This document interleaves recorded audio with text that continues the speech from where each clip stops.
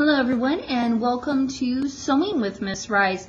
Why the change? Well, we are now currently done with cooking and have moved on to sewing. If you are a student in my class, you will want to pay special attention as this focuses on our classmate Janome machine. For those who are watching this video just to learn some basics about sewing and get some general tips, this will still be a perfectly good video for you, but please keep in mind, all sewing machines are different, and when using your sewing machine at home, you should always consult your manual on the various features and how to change different types of stitches as well as length. This particular model is the Janome sewing machine, and we're just going to go over some of these parts. Now, unfortunately, my camera is a standing camera, so I have a little bit of awkwardness to deal with as I attempt to go and show some of these parts. So please bear with me for some of the odd angles we're going to have at this time.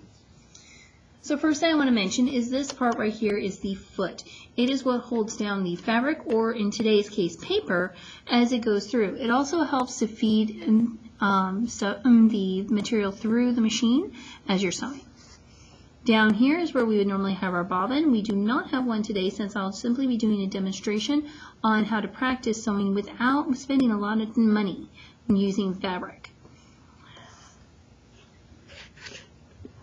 Over here, there we go. So right here we have the various styles and selections. I can use to select the type of stitch I want. This is currently set to a basic straight stitch that will go, which is what you usually want for some of the more basic projects and what we want for today's practice. Right here we have the selector for the length of the stitch.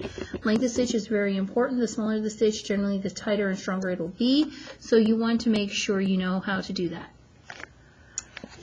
Down here, if I can get a good shot, here we go.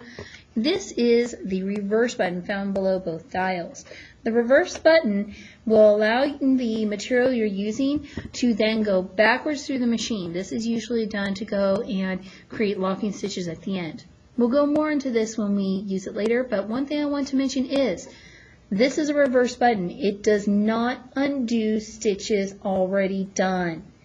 It can only make them add more stitches going the opposite direction you were before. Please, please, please keep this in mind, because much like in life, there is no reverse button on the, or rewind button on a sewing machine. Over here, on the side of most sewing machines, you'll see a nice big dial like this. What this will do, and unfortunately you can't see it from here, is if I turn this, it will move the sewing needle up and down so that way I can easily remove the thread from the machine. Below it on this machine is the power switch. You will notice that at this time it is the sewing machine is off, and you can tell because there is no light on underneath. There we go. We'll just get into a nice position here.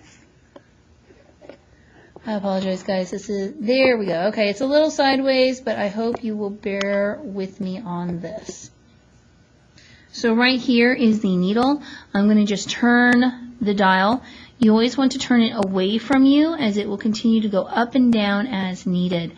This allows you to go and help get a few starting stitches, make sure everything's where you need it, etc. Now this time, I am going to use a piece of paper. Now some of you are going, Miss Rice, why are you using this piece of paper with straight lines on it? Well, when you're beginning sewing and you're getting used to your sewing machine, it's a good idea to practice on something not fabric. Why? Fabric is expensive. We do not necessarily want to spend a lot of money learning how to go and do just basic stitches and making simple mistakes. So today I'm going to be showing you how to use your paper to go and do this. Now, if you're feeling more confident, but maybe you're not as good at, say, curves or doing unusual embroidery stitches, you can easily download any coloring book page from the internet, print it out, and challenge yourself by going and following those lines.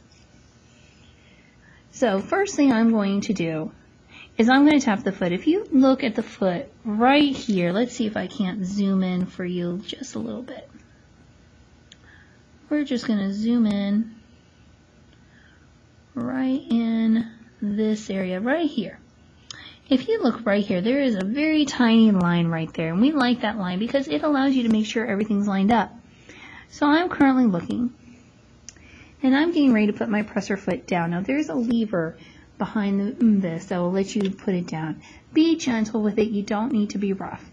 Now when I put this down, I notice, hey, this little line here, it's not in line with this. In fact, you guys have a better angle of it than I do right now, to be honest. So I can go and lift it up again, and move it ever so slightly and place it until I have it exactly where I want it, and I can keep it straight. Next, I'm going to very carefully lower. Now normally, if I was going to be sewing, I would make sure that everything was threaded and everything was going nice and safe first. But today I'm not threading it, I'm just practicing making straight lines. I'll now turn on my machine so I have the light and I can double check. Yes, that all looks pretty nice and straight. Looks beautiful on the screen that I can see. Now below, I'm not going to pull this up, but there is a pedal, much like a gas pedal on a car. All sewing machines have a pedal, and you want, just like on a car, you would not slam down on the gas to go peeling out of the parking lot. I don't know, unless you're, of course, you're one of those wild and crazy drivers. You're going to want to go slow at first with the sewing machine as well. It's better to go on the slow side than go fast.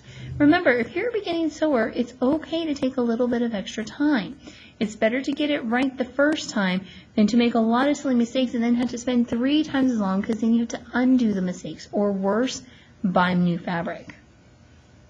Now I'm going to put my hands on either side of the paper just to guide it. I will not be pushing this paper. Some of you may have noticed a moment ago when I started going and putting the needle in that the paper started to move forward. There is a small foot underneath that helps move the paper to make sure everything's going in the correct direction. Now, I'm going to very carefully hold the paper. You hear the sound? Whoops.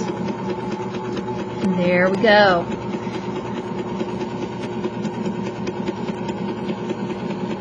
Now, I will admit this is not one of my best sewing jobs. I can tell right now I'm already a little crooked, I'm a little wobbly. I'm going to slow up as I get a little closer to the end and stop. I'm going to turn it off. Now, if my needle was all the way down, I would then go and take the time to lift it up, but the needle's not down in the paper. I'm going to very carefully move this. And now, let me zoom back out again.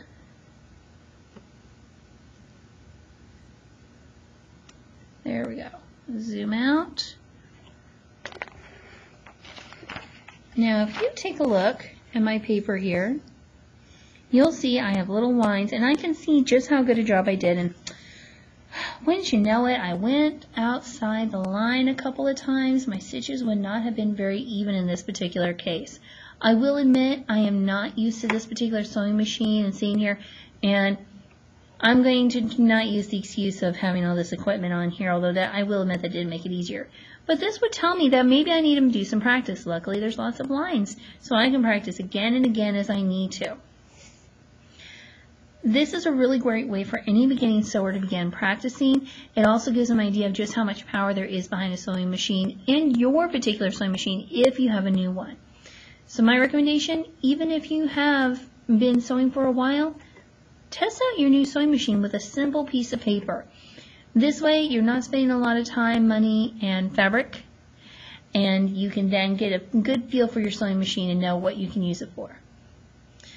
Well, that's all for this video, ladies and gentlemen. We'll be doing some more videos on some sewing basics such as ironing and cutting out the pattern and how the patterns work. But in the meantime, happy sewing!